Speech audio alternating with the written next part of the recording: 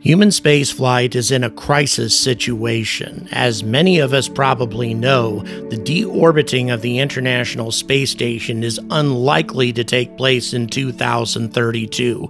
It's only funded through 2030, and according to people like Elon Musk, the station is deteriorating so fast that by 2027, it will no longer be safe and should be deorbited by then. Now, NASA's original plan to deal with this situation was to contract independent private organizations to put their own space stations in low Earth orbit, and then to contract out these stations for whatever work they'd like to have done in a microgravity laboratory.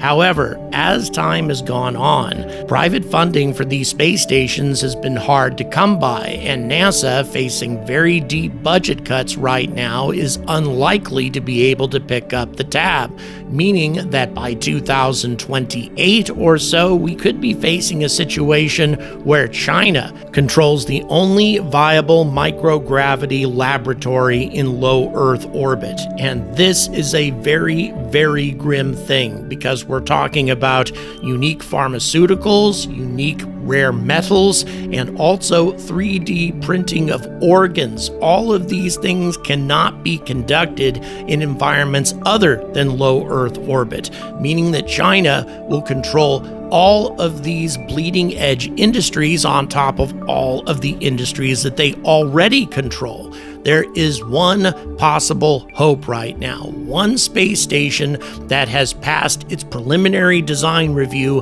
and recently received a big infusion of cash along with other major milestones, but it still has a long ways to go. It is a combined endeavor between Voyager and Airbus, the first ever space station to have a European company as its primary founding member, and its name is Starlab.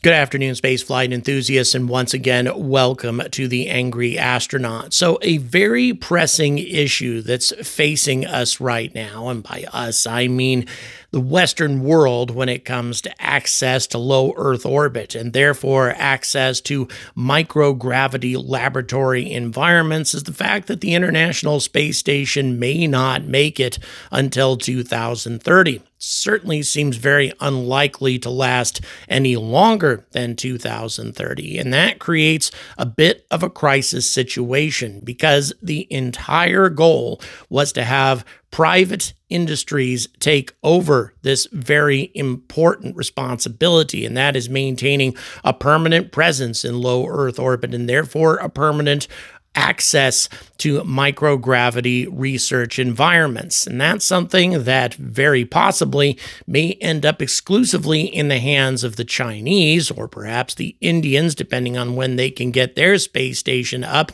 if these private industries are not equal to the task. And right now, none of these organizations seem very likely to get their space stations in orbit in the time frame that they've been talking about. Sierra Space and Blue Origin had their combined plan, the Orbital Reef Station, perhaps one of the most exciting and ambitious plans.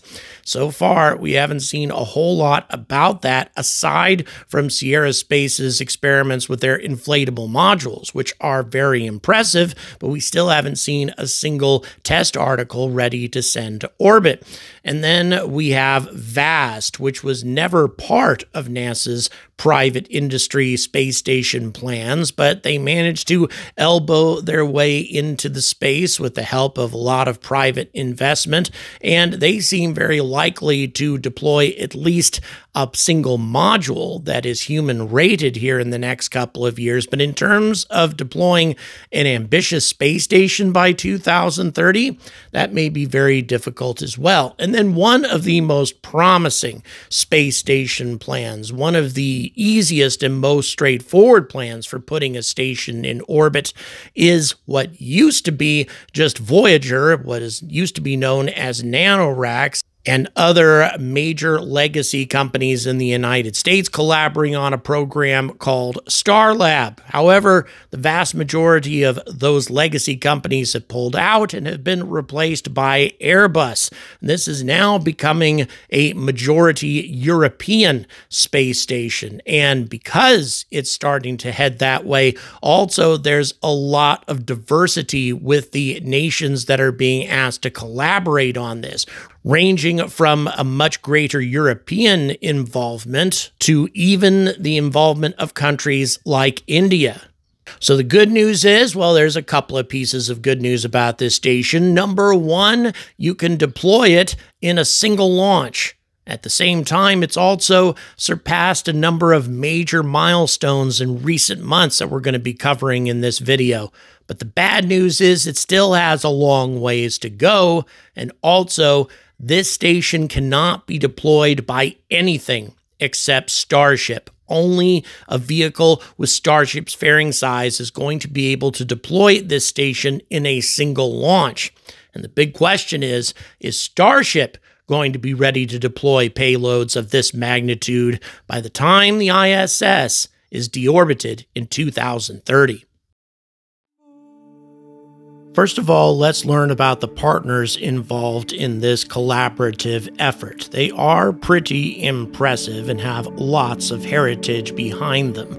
First of all, there's Voyager Space, which is a leader in space commercialization, a global commercial space leader with 35 plus years of spaceflight heritage and 1,300 plus missions flown from 35 plus countries, mostly in regards to various components that are flown on the space station, like NASA equipment manufacturing and the International Space Station Bishop Airlock, and also satellite deployment and scientific research from the International Space Station, and finally commercial mission control operations. Now, Voyager is the leader of Starlab's joint venture and has been awarded $217 plus million through NASA to develop a replacement to the ISS. And then Airbus is the second major partner. Airbus, of course, being the largest space company in Europe and has decades of proven flight heritage, technology development,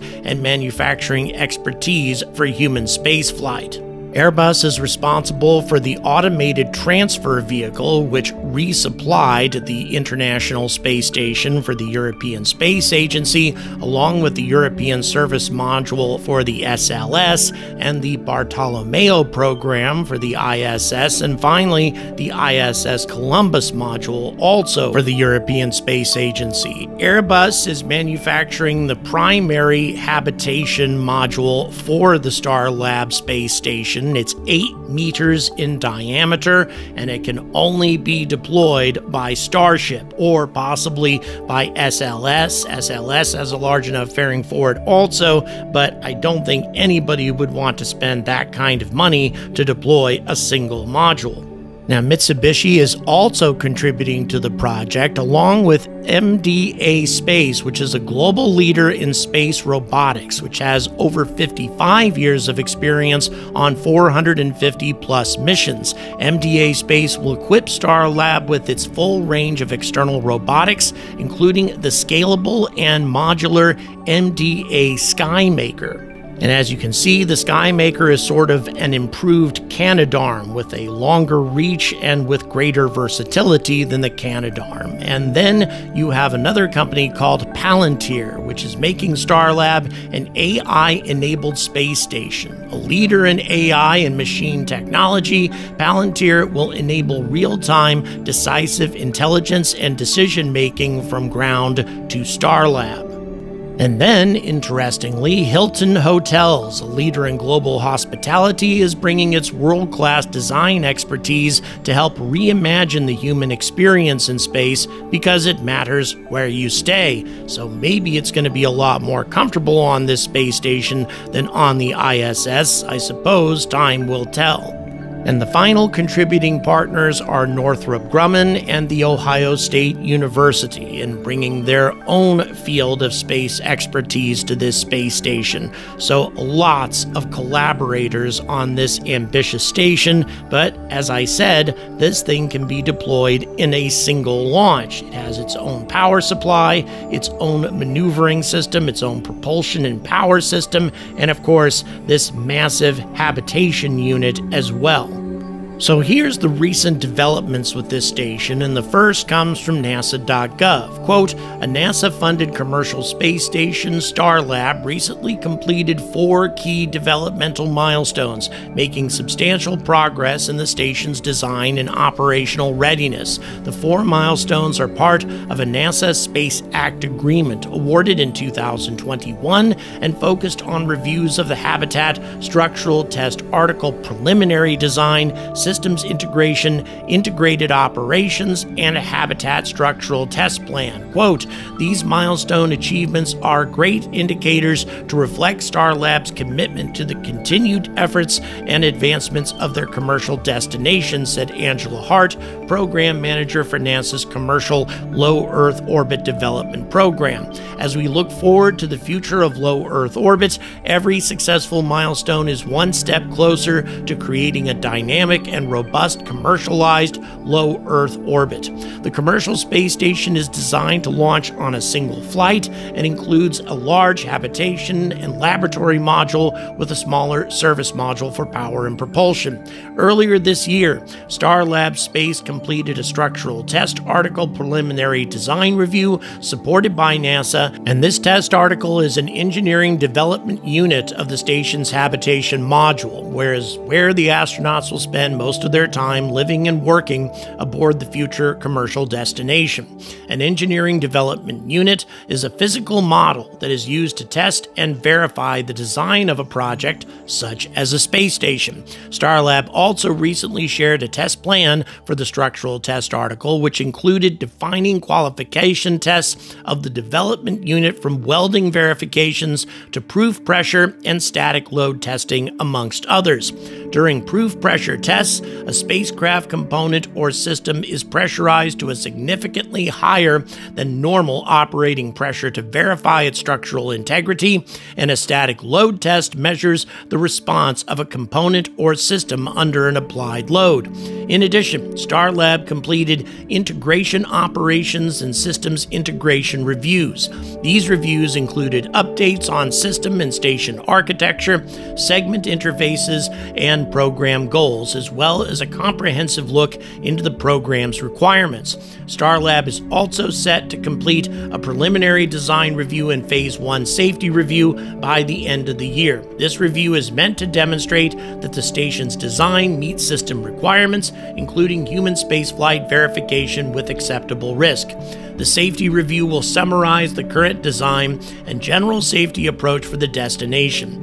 NASA is supporting the design and development of multiple commercial space stations, including Starlab, through funded and unfunded agreements. The current design and development phase will be followed by the procurement of services from one or more companies, where NASA aims to be one of many customers for low Earth orbit destinations. Now, aside from this good news, Voyager Technologies had some very good news on the financial side, because they opened up their IPO on June 11th, and their shares increased by 82.2% by the end of the first day of trading. The company raised $383 million in the IPO, sharing 12.35 million shares at $31 each.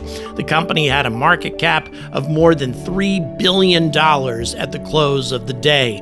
This, therefore, is a unicorn company in a big way. Voyager said that it would use the funding in part for various strategic projects. This, of course, includes Starlab, and the IPO is a way to show NASA that Voyager has an incredibly strong and healthy balance sheet. This is according to Matthew Kuta, president of Voyager. And of course, Airbus has a pretty healthy balance sheet as well, meaning that there's a very good chance, in my opinion, opinion of this space station becoming the anointed successor to the ISS as far as NASA is concerned.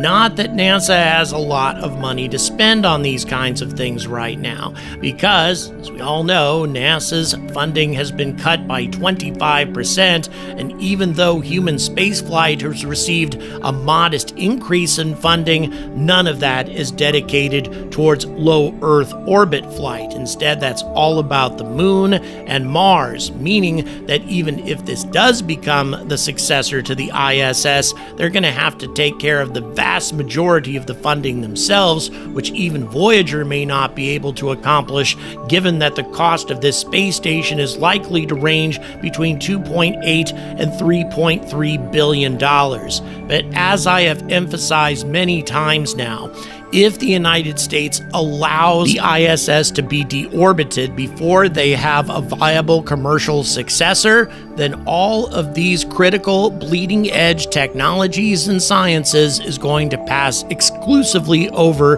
to the People's Republic of China. And how many of us really want to see that happen? Thanks for watching, and now stay tuned for an update about my upcoming journey to Australia and New Zealand. So once again, let me give you guys a quick update on the whole Australia situation. Didn't expect that I'd be updating folks this regularly, but so many things have been happening on a regular basis. Yesterday, I notified the fans of Australian spaceflight anyway as to the most recent developments, but not a lot of people watched that video, so I just want to make sure everybody knows about what's happened.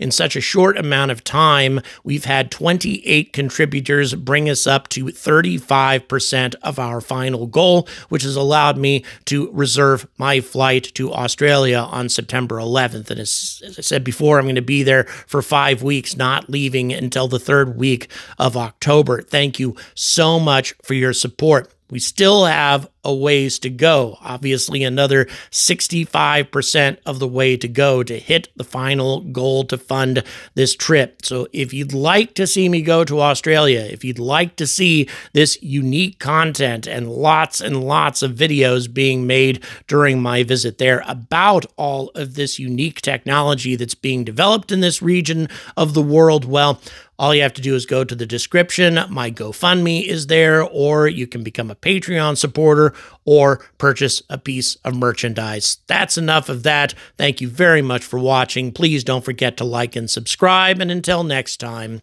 stay angry about space.